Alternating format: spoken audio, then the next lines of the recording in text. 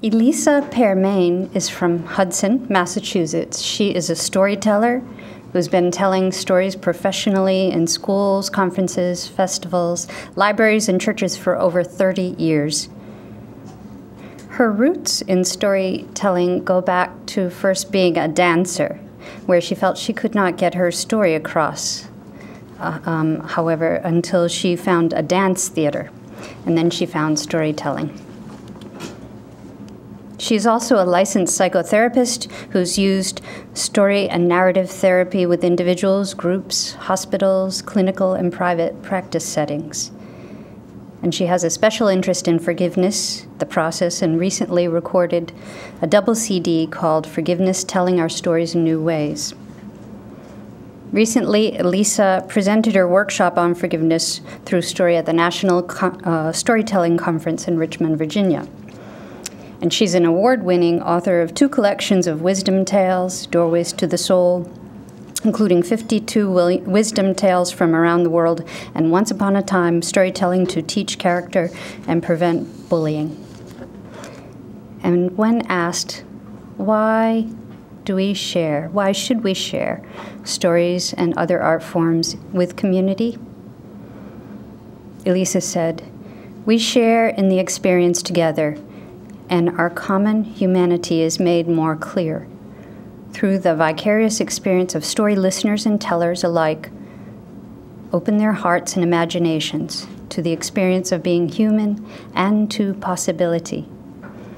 So here to share some of her stories with us today that involve and focus on healing is Elisa Pearmain. Please give her a warm round of applause.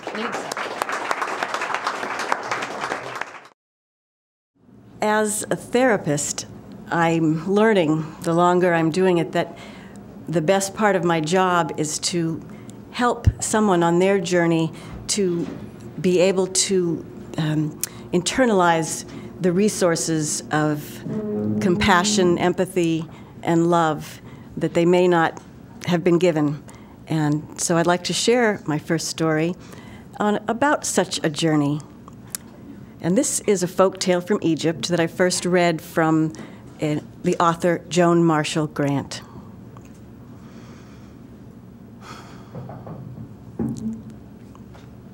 Long ago in Egypt, in a small village that stood just beyond where the Green Valley meets the desert, there lived a 12-year-old boy named Niobe with his parents.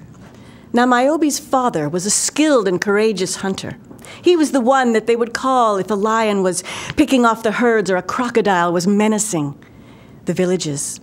And so naturally, Niobe's father wanted to train his son to be a skilled and courageous hunter. There was just one problem. Niobe was afraid of everything. Why, he was afraid of the dark, the water, animals, his Uncle Fred. The real truth of it was that Niobe had a wonderful imagination. But he used it in terrible ways, for he used it to imagine all the horrible things that could happen. For instance, if he was lying in his bed at night, he would imagine that a great black spider came across the ceiling, dropped on a single thread to his chest, ran to his face, and it seemed so real. He could barely breathe. He could barely hear his heartbeat. Now, one day, his mother said to him that she wanted him to go down to the river with some pots that needed mending. He immediately began to imagine having to walk the short path through the forest to the river, and how a cheetah in a tree would drop from the tree, knock him to the ground, bite his neck, and he cried out. It seemed so real. And his parents said, "Niobe, what has happened?" And when he told them, his father turned 3 shades of purple, and he said, "How are you going to become a hunter if you can't even walk from the village to the river? You are going on the journey. We're taking a trip. No, you alone are going on a journey to master your fear and find courage, and you will not come back until you have. Here, take my dagger. Don't run with it." And so, with the few things that his mother could throw together, Niobe was pushed out on the path heading away from his village. The further he got from his village, the louder the sounds became and the greater his fear. It seemed that every bird was crying, "Danger, danger." And the further he got, he began to hear the sounds in the undergrowth, and it seemed to him, in his mind, that all the little animals were rushing in one direction, the way he was going, and he thought, why would they be rushing? Oh, wild dogs, he thought. It's wild dogs, and they picked up my scent, and they're chasing me, and he began to run and run and run, and he was sure he could feel their hot breath right behind him, and he turned to see them tripped over a root and fell upon the ground. He lay there for some time, until he realized that something was watching him. It was a rabbit. Observation. A young man, rushing along as though in mortal danger, trips and falls to the ground. What has happened? My father said I had to go on a journey to master my fear and find courage, but I think my fears are mastering me. Fascinating. Suggestion. Why not pick me up, carry me a while, and perhaps I could provide some advice. Pick you up? Strictly vegetarian. And so Niobe picked up the rabbit, which was a little bit heavy but soft and warm against his chest, and it felt good. And they began to walk down the path, which led out of the forest and into the fields, and he could see the mountains in the distance. Suggestion, said the rabbit after a time. Let me give you some advice. I watch and listen to you. Your heart, it speeds up and slows down. What is going on? Oh, I'm thinking about the terrible things that could happen, like you see those birds of prey. Well, I'm just imagining that they'll see us and they'll drop down and you'll hop away, but they'll grab me and they'll lift me up and they'll take me over the rocks and drop me and I'll break and die. Suggestion, said the rabbit. Why not try thinking like a rabbit? We do not trouble ourselves with what could happen. We think about what is happening. Novel concept, I know. We keep our eyes, our ears open. We take one step, one breath, and that way we keep ourselves safe and, bonus, we enjoy our surroundings. Try it. And so Niobe tried, taking a breath and a step and noticing that actually it was a beautiful day with the blue sky and he could hear the small birds and see the wildflowers. And in this way, they walked quite a distance, and whenever Niobe began to think fearful thoughts, the rabbit would give him a little nip, and he'd come back to the present moment. Well, after a time, at about noon, they came to a crossroad. Observation. We have come to the end of our time together. For I must go that way, but I suggest that you go that way. For that way will lead you to the land of the fear monster. Oh, no, no monsters. Do you wish to master your fear and be able to go home? Then you must find the fear monster and learn from him the nature of fear. Let me give you some suggestions. You will come to a land where people tell you terrible, horrible things about the fear monster, but you must not listen to any one of them who has not seen it with their own eyes. And remember, think like a rabbit. Farewell. And the rabbit was gone. Niobe began to feel afraid, but then his imagination had a wonderful thought. I'll pretend I'm still holding the rabbit, and that will give me courage. And it did. And in this way he walked, one step, one breath, looking at the sky and the trees, until he came to a river. Oh, I hate rivers, crocodiles and hippos. Oh, suggestion. Think like a rabbit. Good, there's some rocks I could cross. Oh, but one of them moved. It was a crocodile rock. He said, I'm glad I noticed. And he found up ahead a bridge, a real bridge that he could safely cross. And he felt proud of himself for having used his mindfulness. Well, he walked again in the same way until it began to become later in the day. And finally, up close to the mountains, he came to a village. And he could see that there was something terribly wrong in this village, for the goats were grazing in the gardens. There were children with torn clothes wandering this way and that. And from the far end of the village, from a great hut, he could hear a terrible moaning. As he got closer and closer and looked through the open door, he could see that all of the adults in the village were sitting and rocking back and forth, along with their chief headman, who had a head the size of a full moon, who was moaning, "All gonna die, all gonna die." Excuse me, he said, could somebody tell me how to find the fear monster? Foolish boy, foolish boy. Why would you wish to find the fear monster? Why, he's going to be here any day. Why, someone told me yesterday they saw someone who heard someone who knew someone who said that it was bigger than the most giant hippopotamus could squash a village flat. But have you seen it yourself? No, foolish boy, I haven't seen it, but my uncle told me my aunt said she knew someone who heard someone who said they saw someone who said it was bigger than the greatest crocodile could snort fire, burn down the whole village in a single snort. But you haven't seen it with your own eyes? No, foolish boy. How would I find the fear monster? Oh, foolish boy, just follow the path up the mountain to the cave, but don't bring him back. So Niobe left the village, walking 1 foot, 1 breath, noticing the sun getting lower in the sky. And he could see at the top of the mountain that coming from what might have been a cave was a great huge plume of smoke, and his heart filled with fear. But he kept his eyes in front of him. Breath, step, and wild rose. And when he got further, he looked up again, and he saw that plume of smoke, but it was quite a bit smaller. And the sky was tinged with pink.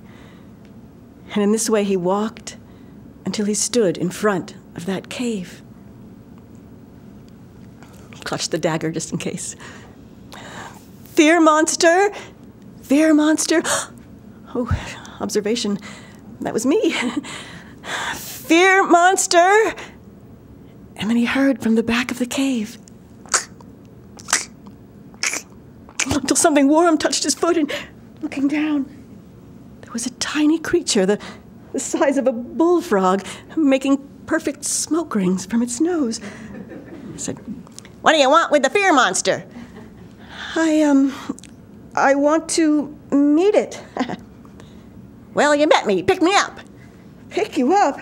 Wait a minute. No, do you grow to be 10 times bigger than the biggest hippo? Nope. Do you turn into a giant crocodile who snorts fire? Nope. What is this, 20 questions? Love the game. Pick me up. Okay. What you see is what you are? That's right. Pick me up.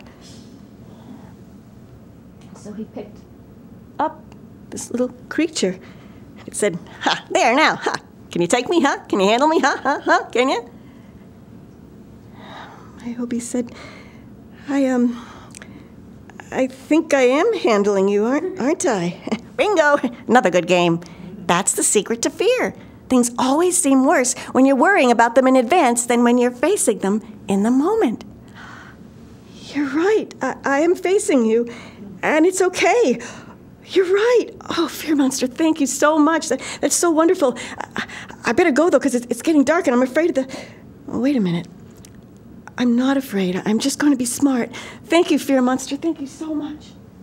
And Niobe left the cave, and he ran down that hill. He was so excited to get back to the village, and he gathered the villagers, and he told them all about the nature of fear and the fear monster. Oh, brave boy, said the headman. Stay, be our new headman. You're so wise. But Niobe didn't want to stay and be a headman. He wanted to go back to his village and be a boy. So the next morning he rose early, and he started on his way. And he kept with him the courage and the warmth and the wisdom of that rabbit, that mindful presence. And he kept with him the wisdom of the fear monster, that he would wait and he would be able to handle things when they happened.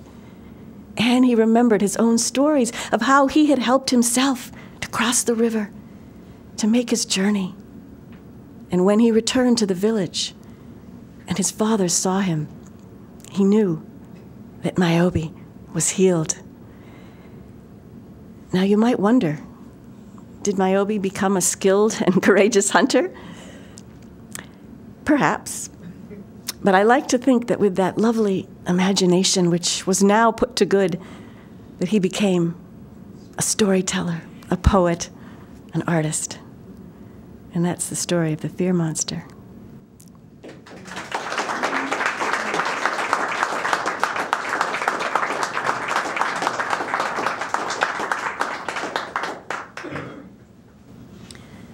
I think life is such a dance, isn't it, between that which we fear and that which we love and hope for. And it's wonderful to have these tools of presence and encourage. Now, in my work as a therapist, I have found that just about everyone who comes to me is struggling with some kind of resentment or hurts or anger that they're holding either against someone else or even more often deep down towards themselves. And so I've learned a lot about the tasks of forgiveness and what is really involved in forgiveness. And one very short story that I like to share with people in the session is a Sufi tale that, as Raphael spoke about, is all about empathy. And it goes like this. Once, a dervish teacher and his student were walking down a long, dusty road from one village to another. The day was hot, and they walked in silence. When all of a sudden they noticed from around the bend in the road, a great cloud of smoke was rising. Dust was rising. And as in time, around the bend came a great horse. Three. Ever seen a three-horse carriage? A four-horse carriage with a driver urging the horses on. And the dervish and his student noticed that they were not slowing when they clearly saw the old man, and they were not veering out of the way. No, the driver urged them straight on, straight towards them, until at the last second, that dervish and his student had to literally jump into the ditch where they fell into the brambles and the thorns. Well, the student, being younger, was the quicker to his feet, and he raised his fist to curse at this driver. But the teacher got up behind him, and he stayed his student's hand, and he called out, "May all your deepest needs and dreams be satisfied." And the student said, "Teacher, why did you wish him that? You could have been badly hurt." And the teacher said, "Do you think if that man's deepest needs and dreams were really satisfied, he would have been so unconscious as to throw an old man and his student in a ditch? I think not." And so what I love to think about after that is, well, why was he in such a hurry as to not be able to be sensitive to other people? There were some needs that he was trying to meet, right? Maybe his wife was pregnant in the back of the carriage. Maybe he forgot he left the stove on. Maybe he was being chased by robbers. We don't know. But we can trust that there was some human need, that we all have the same basic human needs, that he was trying to meet. And in that way, perhaps not only feel empathy for him, but not take it personally, right? That's what we do when something happens and we feel victimized, we feel hurt. That person did that to me. We feel ashamed. What does this say about me? But in truth, it's not about us at all. It's about the person who's trying to meet their own needs. And I think to be able to shift and look at our stories, when my clients bring me these painful stories, well, what was going on with that person that made them do that? It's not about you. Or what was going on with you when you did something you regret? What needs were you trying to meet? Human needs.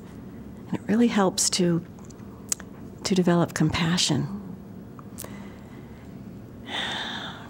So I may have enough time to tell one more story that I was inspired to tell after learning about the passing of Nelson Mandela, who taught me so much about forgiveness, as all of us, I'm sure. I had read about a South African ritual. A writer from Africa named Maladome Doma Some, if I got that right, told a meditation teacher I've studied with about a ritual of the Babema tribe in South Africa. That and I will. It's a little bigger story, but I'll try to fit it in to the time frame. So on the outskirts of the village, I'm telling it as a story, he told it as a ritual, there was a hut where people would go when they had committed a crime, some offense against the community. And they would stay until the elders decided their fate. Well, in the hut on this particular day, a 13-year-old boy was pacing. He had been about to be involved in one of the initiation rituals where they had to show their skill at spear hunting. And he had been afraid that his skills weren't as good as one of his friends. And he had gone to the friend's hut and he had loosened the head of his spear. And so when his friend had thrown, of course, it had wobbled and gone short and caused some wildebeest to come and almost stampede the hunting party. Well, he was waiting regretfully in the hut, wondering what his fate would be, when his father came and said, "It is time. The elders have met with your friend who was wounded, and they have gathered all the villagers together." And so Tunji, the boy, came to the village, and he saw his friend who he had hurt, Obi, and he saw all the elders and the villagers. And the elders stood and said, "Tunji, what you have done was very harmful to the villagers. Someone could have been injured, and when one person is injured, everyone is injured. And you embarrassed your friend. When one person is embarrassed, everyone is embarrassed. Do you understand?" And he said, "I do, and I'm so sorry." "Good," said the elder. He said, "We are going now to tell you stories about yourself, because we do not want to think of you as someone who can do wrong. And we do not want you to think of just as yourself as someone who can do wrong." And so he began to ask people from the village to speak about what they knew, the whole story about Tunji. And a woman spoke, and she said, "Tunji, you're very generous. When my husband broke his leg, you spent a whole season helping me to carry wood." Another man spoke and said, "Tunji, you don't need to be jealous of another. You have skills as a fisherman. I've seen how careful you are when you pull in the nets." And a young person stood up and said, "Tunji, you don't need to be jealous. Why, you're so funny. You make us laugh all the time. Like that time we had to dance in front of the elders and we were so nervous and you started to flap your arms like a chicken and jump up and down and you made us laugh, Tunji. You make us laugh a lot." One after the other, people began to share their stories about Tunji. And he began to remember that there was more to him than just someone who could do harm. And at last, Obi, the friend who had been hurt, rose up and said, "Tunji, you have been a good friend to me at times. You have listened to me. I want to remember you that way. I want to forgive you." And Tunji said, "Thank you. I would give anything for your forgiveness, my friend. I will try to never hurt you again." And the whole tribe rose, singing with joy. For when we can hold each other in wholeness, we can be whole, and we can all be healed. And that is the story of Tunji.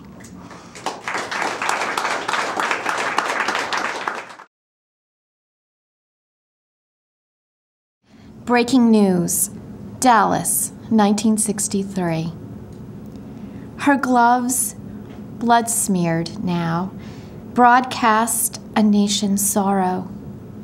Shock, disbelief, grief, the shifting of our tomorrows.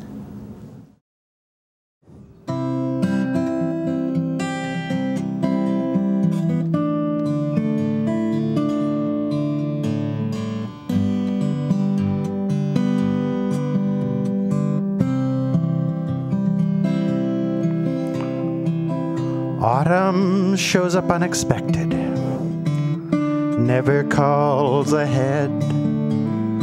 One bright morning, there you'll find her, on your doorstep dressed in red, brings a spray of purple aster, jug of cider, maybe wine, and all you know is autumn's looking fine. Autumn always brings you presents, bag of apples, pumpkin pie. She takes you out to climb the mountains, silhouetted on the sky. Harvest moon above the hills, bold Orion burning bright. Autumn shows you magic in the night. Autumn sometimes melancholy, sometimes cheerful, sometimes chill. When she greets you in the morning, Never know what face she will be wearing, but those constant changes serve to keep you on your toes. Who you'll meet tomorrow, only autumn knows.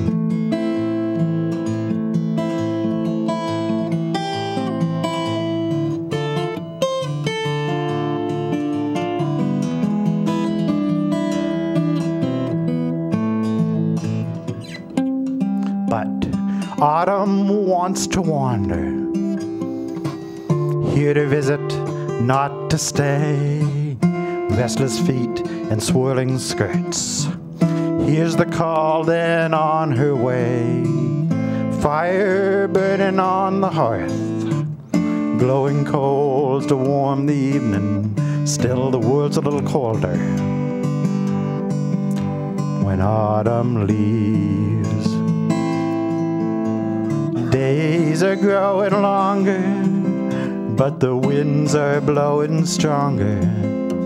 It's time for winter's song when autumn leaves. Thank you.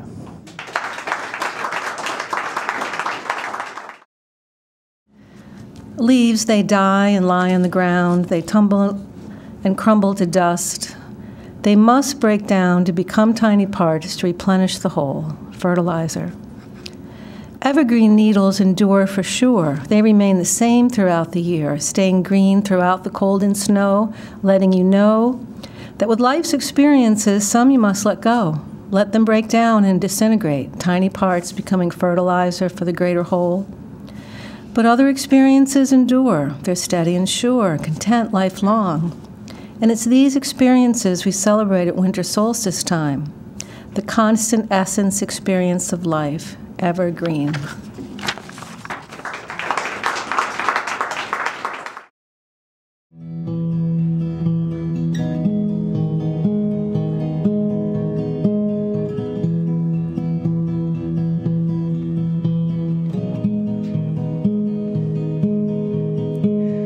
Lavender, jasmine, rosemary,